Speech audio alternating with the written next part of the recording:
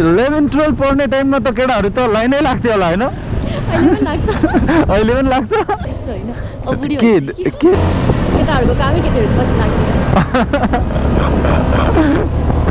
सुन्दा नराम्रो सुन्छ तर सत्य त यही हो। अन्त केटीहरुको काम पनि त केटाहरु पछि लाउनु त हो। यो क्यामेरा हो। त्यो भने यसले भिडियो खिच्छ। उता रेड बिल्डिङ पनि पारेको त्यही हो। हेलो हजुर कता? ए मन्दिरदेखि थोरै माथि।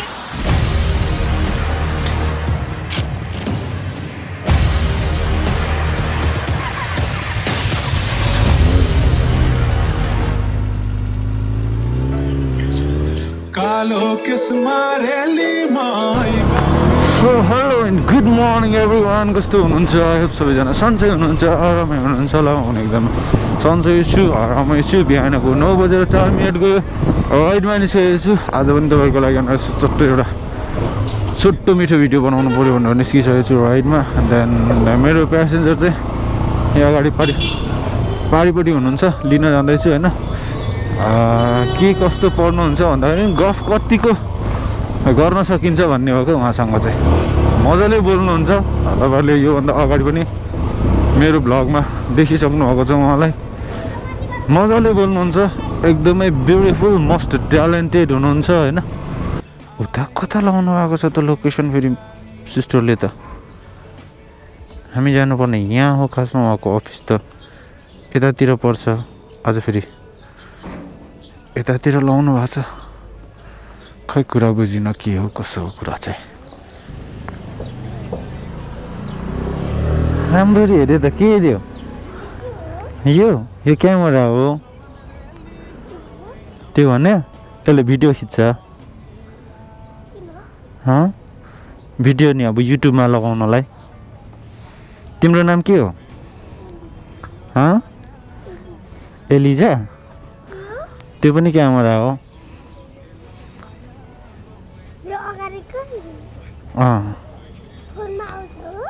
फोनमा आउँछ नि।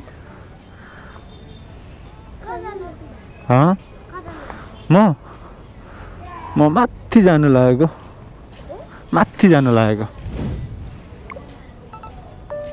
के खेलेको तिमीहरू चाहिँ? ऱ्याकेट खेलेको? के खेलेको तिमीहरू? कक ब्याट खेलेको?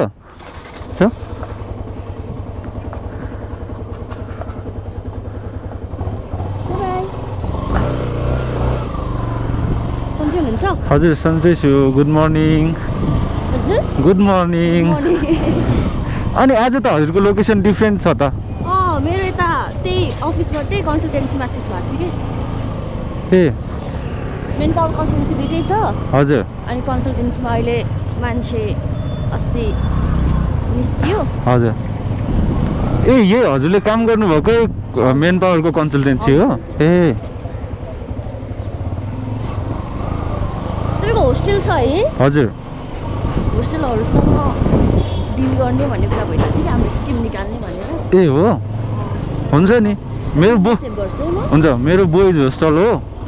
त्यस्तो भएछ भने भन्नु न। भयो भने हजुर त्यही अनुसारको गरेर। अझै भाडामा लागेको छ नि यो घर हो त रहेछ त। यो घर खाली रहेछ भाडामा। अन्त अस्ति मेरो होस्टेलको ब्रान्च खोल्नु पर्यो भनेर बुझ्नलाई आएको, भाडा सुनेर तर्सेर गएको। 3 लाख अरे। पुरै घरै दिने हो कि? पुरै घरै। कम्पाउन्ड चाहिँ 3 लाख। महिनाको 3 लाख? त्योभन्दा अगाडिकोले चाहिँ 150 तिरिरहेको रहेछ। अनि एकैचोटि 3 भन्दा त मान्छे तर्सिहाल्छ नि। अनि कहाँ इट्स टु मच नि। बाफ्रे के आनन्द है, बसी पैसा 3 लाख केही है हो नि। महिनाको अन्तिममा कति फाइदा भएछ कति घाटा भएछ एकाउन्टिङ केही गर्नु पर्दैन हो नि। खनी आइदिनु। सही हो यार। सही हो होइन। काठमाडौँमा एउटा घर चाहिँ बनाउनै पर्ने हुँदो रहेछ। हजुरको म्युजिक भिडियो हेरेको थिएँ अस्ति भन्नुभएपछि।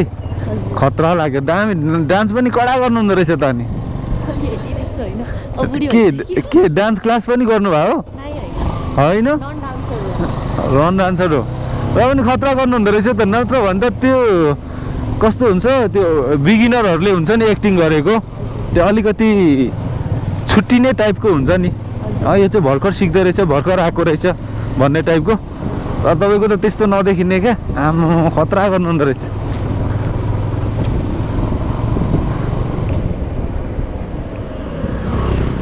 कसरी छोड्नु भएको त्यतिको मान्छे त डर जम्नु हुन्थ्यो होला त नेपाली यो इन्डस्ट्रीमा इन्ट्रेस्ट लागेन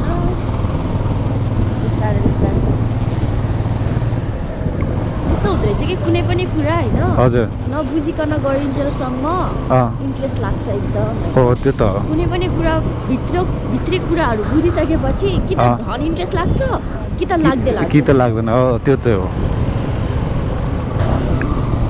बिहे नै नगरी बुढी भयो भन्नुहुन्छ त बुढी भएको छैन दियोस् अलि त्यो उमेर ढल्क्यो उमेर गइसक्यो टिकटकमा त झन् कति धेरै फलोवर्स हजुरको पहिला एकताका धेरै चलाइन्थ्यो त्यतिखेर थियो म त तर्सेको नि हजुरको फलोवर्स देखेर कहाँनि 200+ के भनेको त थोरै हो त आम्मामामा त्यत्रो फलोवर्स भएको मान्छेले त लाइभ बसेरै मात्रै महिनामा लाखौँ कमाउँछ हजुर चाहिँ बस्नुहुन्न लाइभमा त्यो अलिअलि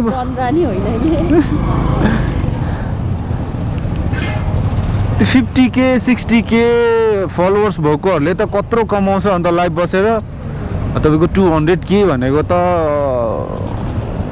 त्यो हुनलाई चाहिँ अब कस्तो हुँदो रहेछ भने आफूसँग जे कुरा हुन्छ त्यो आफूलाई थोरै नै लाग्छ कम नै लाग्छ तर नहुनेसँग नहुनेलाई चाहिँ त्यो एकदमै ज्यादा लाग्दैन नि जस्तै लाइक अब 200K मान्छे तपाईँ स्टेजमा उठ्नु भएर अगाडि 200K मान्छे लाइन लाग्दा त थोरै त होइन नि त त्यो त सानोतिनो ग्राउन्डले आँट्दैन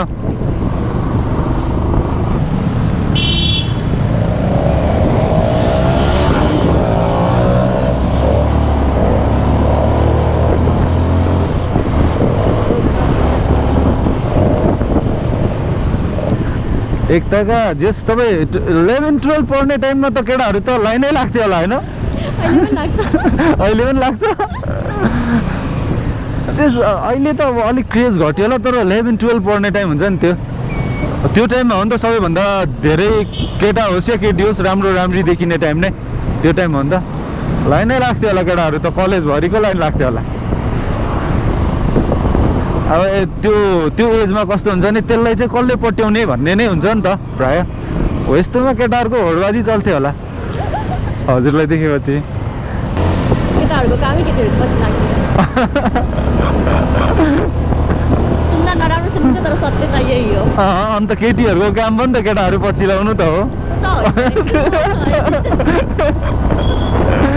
केटीहरू चाहिँ के हुन्छ त गर्लफ्रेन्ड छ भने चाहिँ पछि लाग्दैन के गर्लफ्रेन्ड छ भने पनि पछि लाग्छन् के त्यो चाहिँ अलिक डिफ्रेन्ट है तर होइन कति केटा त त्यस्तो हुँदैन I am not generalising everyone but maximum यो डायलग इज लाइक गोलकिपरमा गोल पोस्टमा गोलकिपर भएन भने फुटबल खेलेको मजा आउँदैन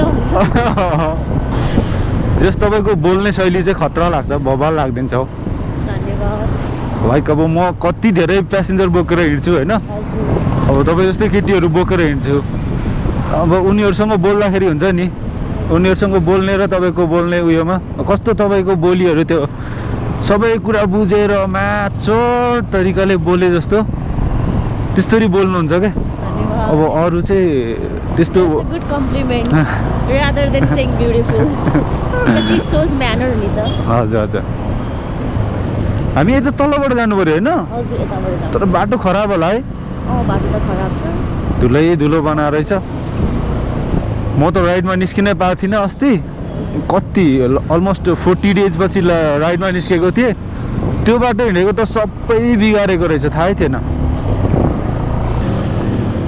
तपाईँ विन्टर पर्सन हो कि समर पर्सन मलाई त समरै मनपर्छ है चिसोमा कक्रेर बस्नु भन्दा चाहिँ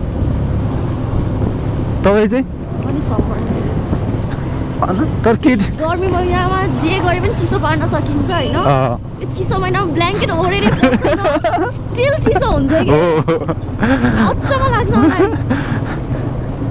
लेडिजहरु त प्राय समर लभरै हुन्छ धेरै जस्तो I know why you said that. I know why you said that. हजुर त पहिला भन्दा अलि छिटै निस्किनु हुँदो रहेछ नि अहिले अफिस अहिले अफिसमा स्टाफहरु अलि छैन के खासै अफिस मैले नै हेरिरहेको छु ए हजुरको बसहरु पनि मक्खै होला हजुरलाई स्टाफ पाएर यो पालि चाहिँ बब्बाल केटी नै रोजेको छौँ है हामीले भनेर सबै ह्यान्डल गरिदिनु भएको छ अन्त कुनै पनि कम्पनीले एउटा जिम्मेवारी वहन गर्न सक्ने स्टाफ पाउनु गाह्रो हुन्छ के सबैभन्दा चुनौतीपूर्ण काम नै त्यो हो स्टाफ कस्तो पाउँछ भन्ने कन्सिस्टेन्सी खास हुँदैन कि स्टाफहरुमा कन्सिस्टेन्सी अनि प्लस सबैभन्दा इम्पोर्टेन्ट त जिम्मेवारी वहन गर्न सक्ने हुनु पर्यो कि त्यो रेड बिल्डिङ पनि पारेको ए त्यहीँनिर नरमार्गमा अब म्याक्सिमम 2 weeks 3 weeks होला यहाँनिर अनि त्यसपछि कता दरबारमार्ग ए दरबारमार्ग सार्ने हो त्यसपछि चाहिँ नजिक हुने भयो हजुरलाई धेरै सजिलो नि धेरै नजिक हुन्छ अरू भन्दा नि यो धुलो धुवाले लास्ट इरिटेट गर्छ कि त्यही नि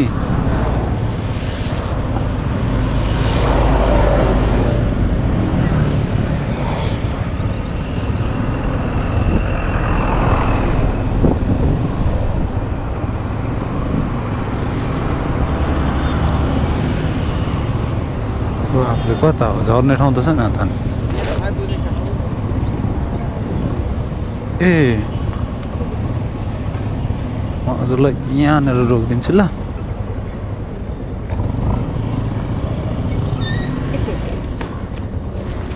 ल हजुरको त्यो स्टुडेन्टहरु आयो भने यसो कन्ट्याक्ट गर्नु होला हुन्छ हुन्छ तपाईँको नम्बर सेभ गरिराख्छु हुन्छ अस्तिदेखि खासमा खोजिरहेको थिएँ तपाईँको नम्बर ए हजुर हजुर त्यो होस्टेलको स्किम छ भनेपछि तपाईँको ठ्याक्कै दिमागमा पपअप भएको थियो ए मलाई यसो गरिदिनु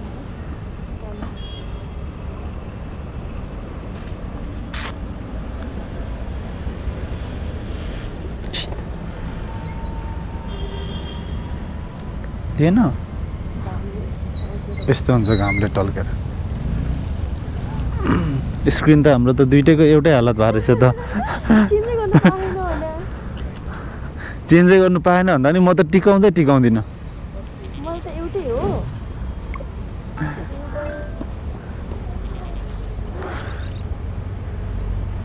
यो चाहिँ राम्रो हो भनेर लगाइदिन्छ नि 2 दिनमा फुटाइहाल्छु म त साँच्चै राम्रो थियो के ल हस् हस् welcome thank you same to you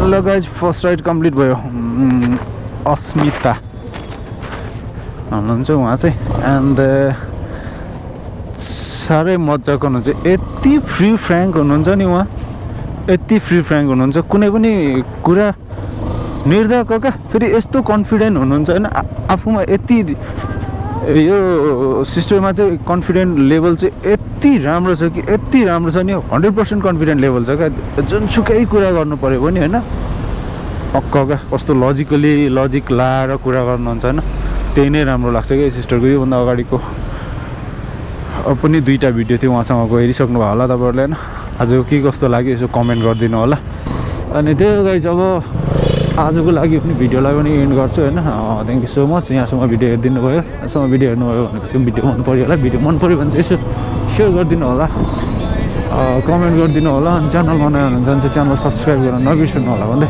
next भिडियोमा भेटौँला आजको भिडियो भन्नु बिदा हुन्छु bye bye guys take care see you all love you all guys